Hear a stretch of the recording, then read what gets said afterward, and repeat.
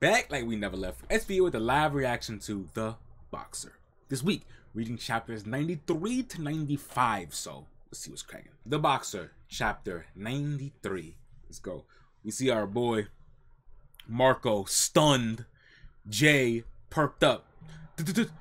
Down! Oh, shit. Down! Jay knocked Fabrizio Santorino down right out the gate. He's really sharpened his sword to win the right to a title match against you. 1, 2. Let me see. God damn. Onward. Let me see. Fabrizio on the ground, eyes barely open. He goes, yo, what just happened, bruh? Did I get knocked down? I have to give up. 5, 6. Damn it. He went in for a He went in for a surprise attack right from the start. He's never done that before. We fell right into his trap, Marco says. Damn. 9. Let me see. Fabrizio gets back up at 9, bro. Hobbled. Jay just smiles. Whew. That woke me up. That old man really plans on winning. Of course. And Jay looks back like, yeah, boy, what's good? Bucks. But I have no intention of letting you go. Fabrizio has recovered from the startling first knockdown of the match. As if to prove there was no damage, he's going hard on Jay. Hey, yo, pause. You've got another thing coming if you think I'm the same old Fabrizio. You see, he bing Fabrizio throwing the hands at Jay, bro. He boom. He tried to hit him with a kidney shot. Jay kind of blocks it. Boom. Jay. Nice. Attaboy. Surprising. Jay doesn't have a specific style of boxing. In some matches, he's an outboxer. In others, an inboxer. And sometimes he's a brutal slugger, excuse me. He doesn't have any habits to speak of either. I've watched all of his matches dozens of times, but in the end, I couldn't find a single one. That's why it was pretty much impossible to prepare a strategy tailored to Jay, meaning there's only one thing we can do. Go at him with all we've got, and we see them, boom, clashing, these two. Fabrizio Jay fight it out. The Santorino brothers' box office power has definitely dwindled, but their abilities have become something else. Each had the skill of half a boxer. The older brother had a brilliant mind. The younger brother had remarkable physical ability. They could never be the best. However, if they combine their skills, the sky is their limit. And we see them reaching towards the belt. They abandon entertainment and foul play for blood, sweat, and tears. The older brother sets up his boxing strategy for the younger brother and passed on the know-how of his techniques. In addition to honing his existing rough style, the younger brother had been diligently learning about boxing as a sport. They are no longer incomplete boxers. I really like this for the brothers, bro. I really like where the brothers have started and ended up. Now that they've abandoned their like foul play and stuff, I really like their story. Them being two halves of a championship boxer and then them working together to achieve that together as fam. I love that shit, bro. They are champions worthy of the title. Yup. We see him. Boom. We see Fabrizio just knocks Jay right in the head. I'm proud of who you've become. Marco Santorino and Fabrizio Santorino. See, so damn, that's crazy. Jay just smiles, takes a step back. We see, huh? And all you see is, boom! He lands a mean left hook to the body, bruh. He just got hit with an uppercut, bro. And on the real back, he was able to just mink, hit him in the side, bro. That shit crazy. Boom.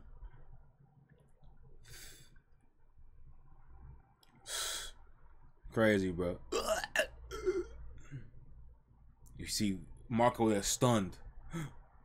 Stunned up. Fabricio falls to his knees, bro. Boom! Down! Fabricio's down for a second time. This one looks like it's done some damage. What was that? 4, 5, and we see. Was that old man? And we see Fabricio and Marco look on. Was that old man always this strong? Yes, dude, he's buff. But it's still not enough. You see Fabricio gets up. You still won't stand a chance against him. And we see the fucking dark black and red silhouette of the eye of the demon of that boy you in the background. 6, you're gonna die. I just know it.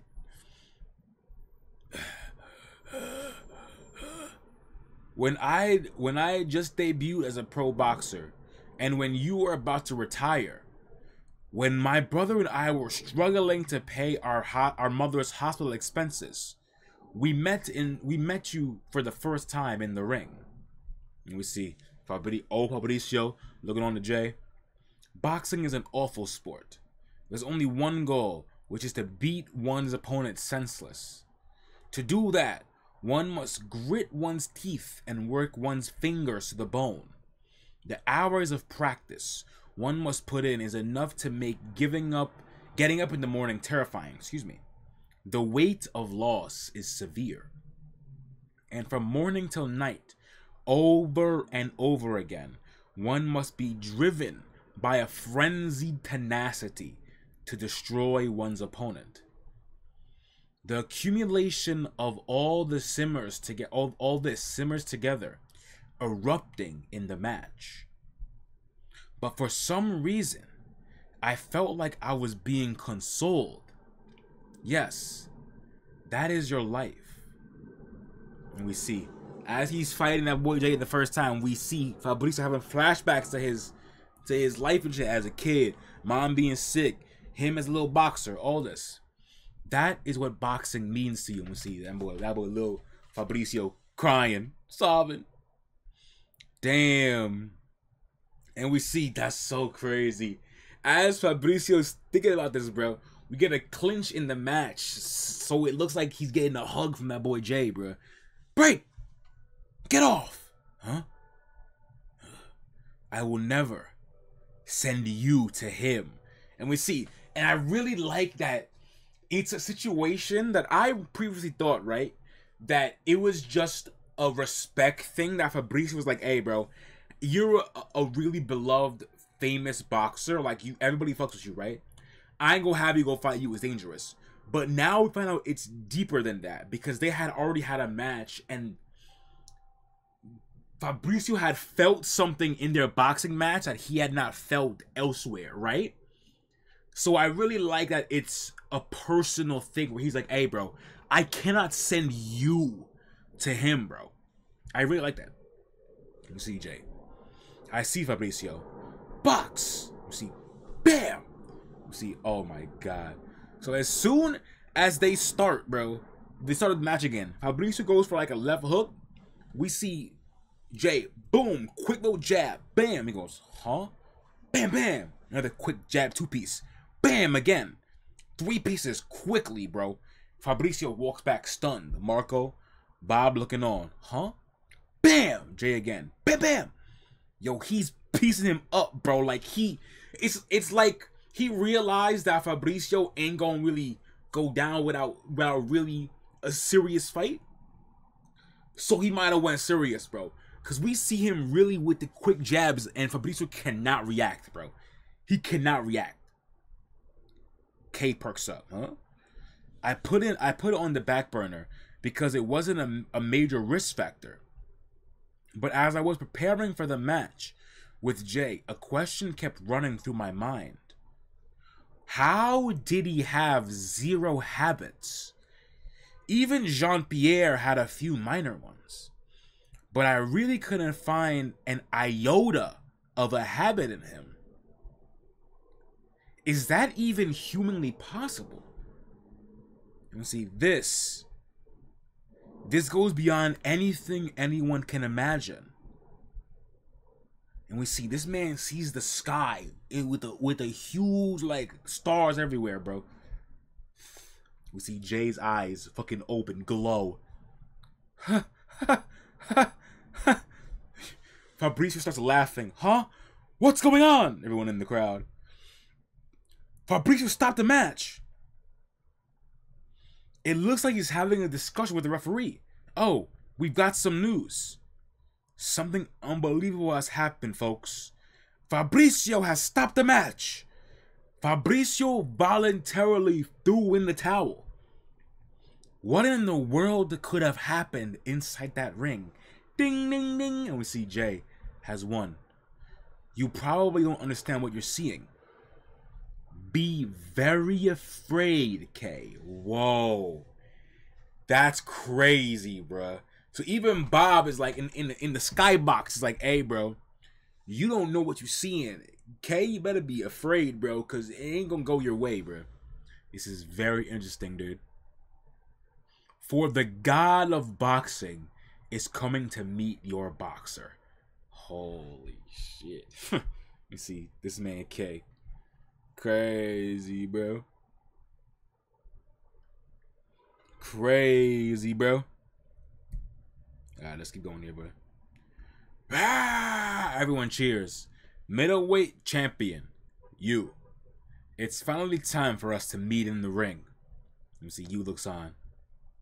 I'll be looking forward to the match. Boy. Jay wins the World Middleweight Interim Championship title. We see that boy Jay looking on. Did you see that they set a date for the match? I wonder what kind of game they'll show us this time. How could he win you? Look at the difference in their careers. What are you calling what Jay did a career? Ah, you watch boxing too? Oh, you do too? Yeah, I think Jay might win this one. No way in hell. You never know, man. Why else do you think Santorino suddenly threw in the match? There's definitely something to Jay. Alright. Prepare the interview questions. Set a time and date. Contact the other departments too, excuse me. Get me a draft by 5 p.m. You see, my bro Peter looking on. I wonder what kind of match it'll be. Question. What is boxing to you? Dodging and hitting? You look on, huh? Whew. Interviewing you was no joke. All his answers were so terse. Well, every one of Kay's boxers seems to lack something. That's especially true for you. Being the greatest boxer of all time is certainly quite an achievement. But will he be okay as a human being? That's the question, bro. Who knows? But there's nothing we need to worry about. That's true. Jay. Unlike in his previous matches, he was solely focused on winning. He was solely focused on winning in this past interim title match. Why does he want to meet you so badly? I wonder. Let me see. Boom! We see hitting the bags, hitting the mitts or whatever, the pads. We see boom, knocks his whole hand back. Boom, coach. Ah, ooh. Call an ambulance. You see a man broke his arm, bro. Crazy. God damn, that motherfucker you dangerous, bro. That motherfucker you dangerous, bro. International Hospital. Beep, beep, beep. And we see that motherfucker Aaron still in the coma. Every morning when I wake up, I still wish this was all just a dream. I'm determined to stay strong, but the pain in my heart is so great. What does the future hold for us? Will you stay living like this forever? From now on. And we just see her sitting at Aaron's bedside, bro. Hurtful, man. Lastly, we'd like to hear a word from each side about the upcoming match. We'll first hear from you first. I'll answer for him. Everyone seems to be oddly invested in this match because it looks like a legendary boxer free from the constraints of victory and defeat is challenging the current strongest fighter. Do you really think he'll show you some trite, meaningful thing in this match too? Let me be clear. This match is going to be the most brutal and meaningless fight in the history of boxing. I've accomplished everything I've set out to achieve. Got it? Fighting him isn't a matter of winning or losing. It's for my personal enjoyment. It's about getting the trophy I rightfully deserve. Alright then. Next up is Jay. During my interviews, I've always said I look forward to a good, fair match. But this time, I have a bit of a different statement, Jay says. I'm going to win this fight. K is no match for me. That is all. Oh, that boy Jay got some aura. He said, hey, bro. I'm going to win this shit, bro. It's going to be me. Me only. And that motherfucker K over there, he ain't no match for me, bro. Whatever he comes with, it's over.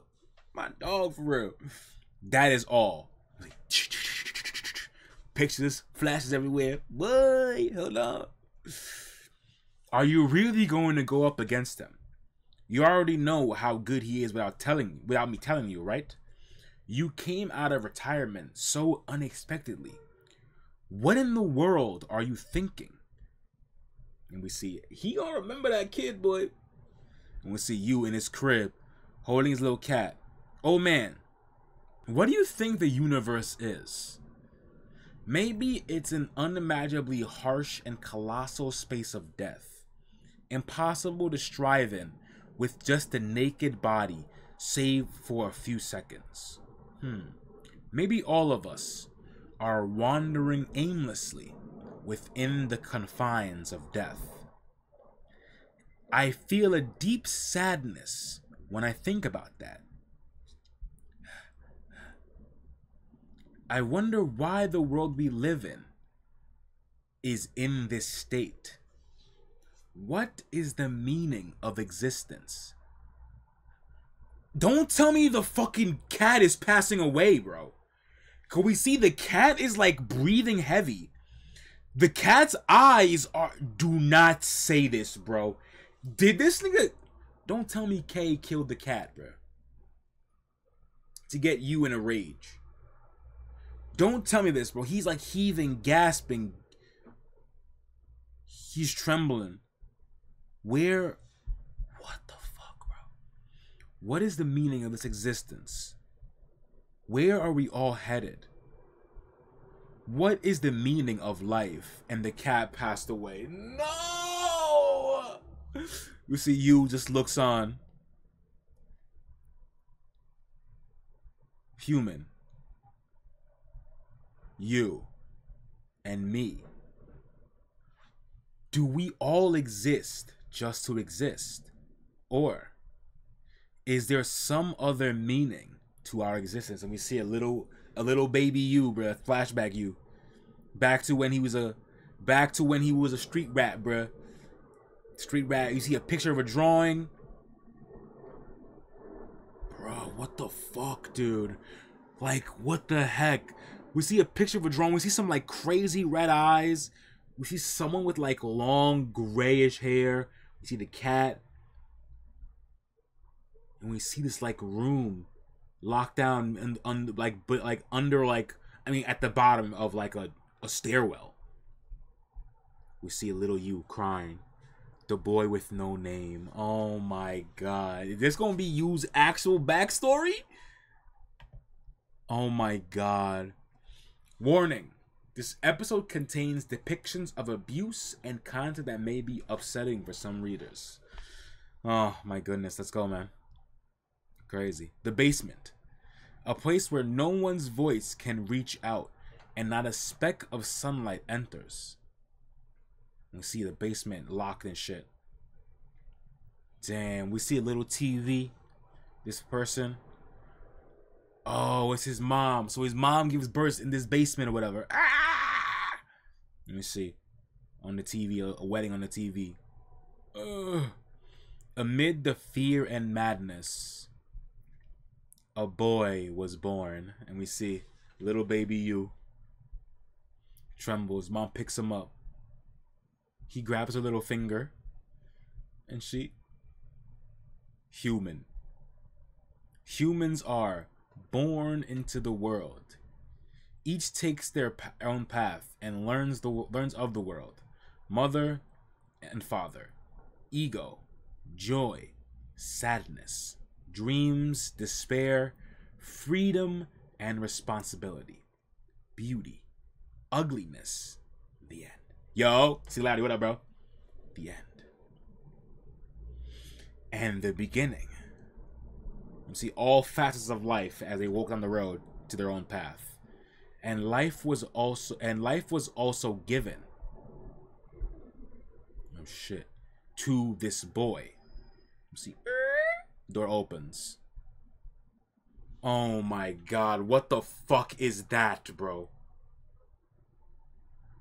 What the fuck is that? We see something open the door to this basement, bro. And it's just a giant, like, Yeti monster with, like, red eyes? The fuck is this, bro? This is the boy's world. And you see this red-eyed, like, fucking Yeti, bro.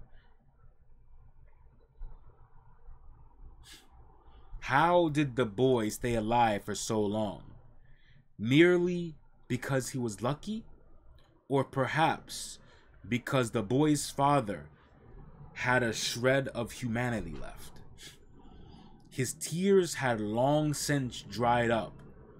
Or perhaps it was due to the talent that was slowly blooming inside of him. Let me see. Oh, okay. It's just his fucking shitty dad. He sees him as this Yeti monster. We see the silhouette is a monster in the back, but it's actually just a person. Or maybe his father just needed a puppet to take his anger out on. Whatever the reason, through the boy wished for death over and over again, he could not die. He's just watching this fucking little TV, bro. As dad fucking puts his hand up and just bing, starts hitting that boy bro. Even in this world of unhappiness and pain, the boy's life was not extinguished. And at some point, the boy's inner self quit living. And we see the mom trying to stop the fucking dad. He don't give a fuck. He beating her up too. It's bad, bro. The boy no longer cried. That was all. Because since his birth, that's the only way he'd been treated by others. He wasn't resentful or sad, really. That was all he knew. That was just his life. Yes, that was all. Let me see. As the TV starts hissing, turning off and shit, bro. This is so tragic, bro. See, boiling the food. Mom, instant noodles. Let me see, makes food for the moms. And she takes the noodles and throws the shit, boom, right at the wall, bro. Why is she being like this, bro? The moms. Why? Why do I have to? You have to eat well. She's fucking sobbing. Or you'll be hungry, you says. Yes, that was all. And you eating. This is so tragic, bro. This is hurting my soul, bro. You just eating the noodles at the table, just eating noodles. We see on the TV, and dang, this TV has a shot. I noticed earlier that the TV had a picture of like what was like a panel of you we seen earlier. Now we see on the TV, it's a shot of Aaron and his family on the TV next to the mom sobbing. He eats the noodles. He thinks back to eating with Carmen, the kid in the basement, eating. Mold on the walls. A bathroom with a foul stench. Bottles of alcohol rolling around. A blinking light bulb and an old television. Father, mother, and a boy who had lived for 60,240 hours. A 344 square foot room. This is the boy's world. Then one day, clatter. Huh? An alien life form. Huh? Entered the boy's world. The cat. Oh my god. And we see, meow. And the cat's there in the This was the same cat, bro.